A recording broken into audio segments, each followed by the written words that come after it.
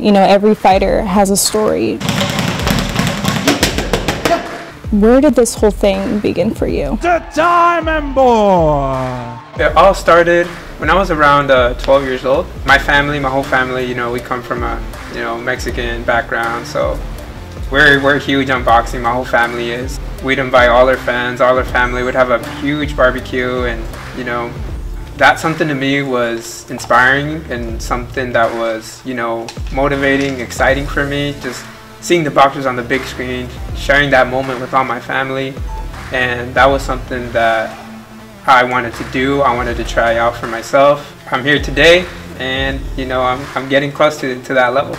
So your dad was actually the one that got you into boxing, though? Yeah, he got me into the first gym. So I grew up in Bellingham, Washington, and that's where I first started. Just a little local gym there.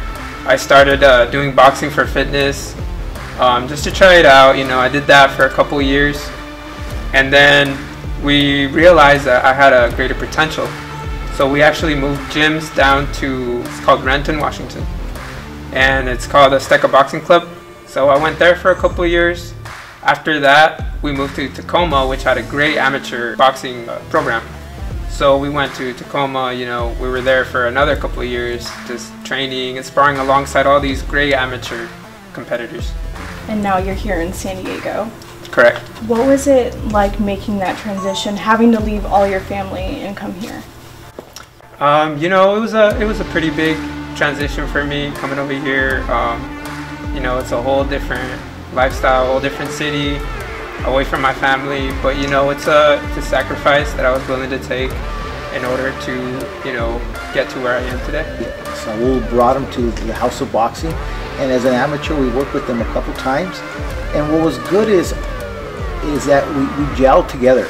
He's raised in Washington, so he has like country values. Mm-hmm. He's not a city kid, but he works hard. He's worked hard and he's open.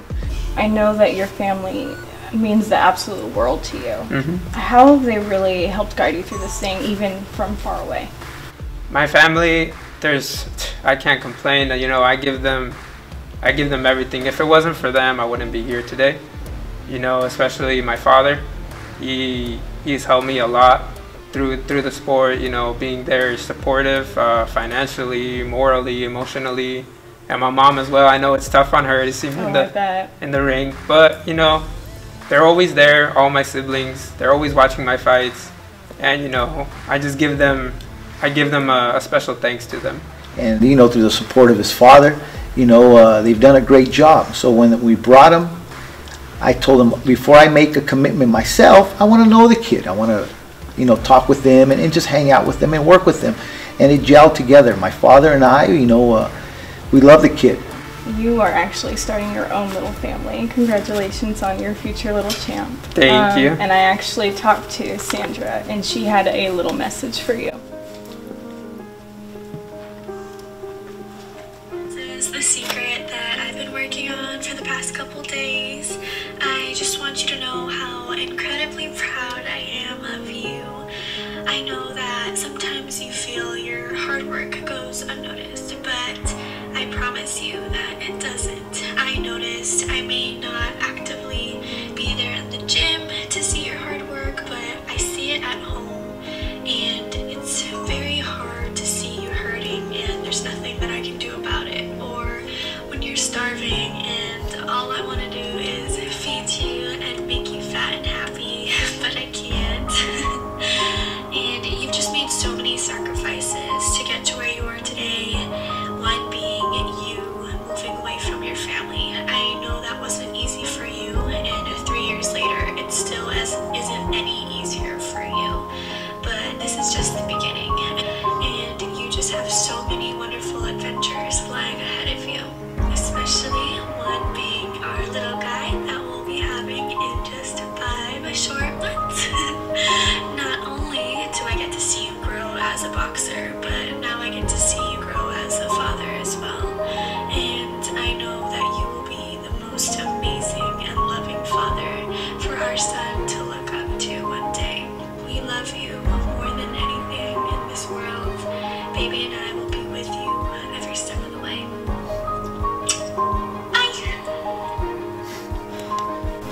I see you getting emotional. What did that message mean to you? Yeah. You know, that means the world to me. To, you know,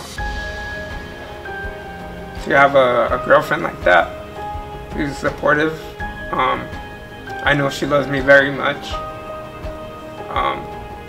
You know, I give huge thanks to her because I understand her. She sees me in pain sometimes, and there's nothing that she can do. But you know, just a huge special thanks to her, a huge hug, a huge kiss for her, and I'm very excited for her to be the mother of my child. You know, I'm very grateful for her, and you know, there's nothing I wouldn't change. When you found out you were having a son, what was that moment like for you? It was pretty intense, you know, it was very emotional.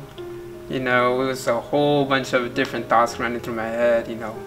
What am I gonna do? What is she gonna do? Yeah. It was very nerve-wracking, but also very exciting, you know. I'm very excited to have my own little champ.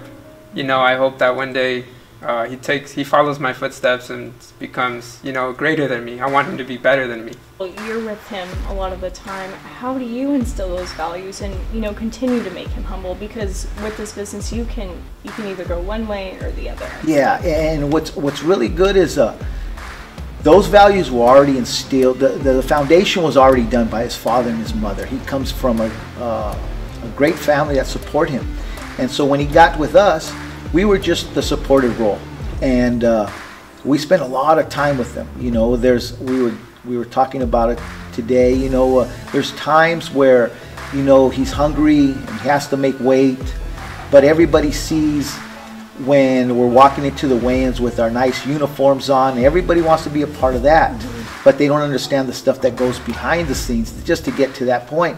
In Kevin's situation, he's not a headache. We don't run a babysitting service. He knows what he has to do to win, and so with those values, it makes our job a lot easier, and we get motivated to work even harder as well. Man, my hat's off to Coach Carlos. You know, not only is he my coach, but you know, he's a mentor. You know, he gives me some great life advice. He can be a psychologist sometimes too, and you know, I see him as a great friend as well. And you know, I think that's a very important relationship to have as a coach. You know, have that trust, have that friendship, and being able to come to him for anything, for advice. And he's formed me to be the man that I am today.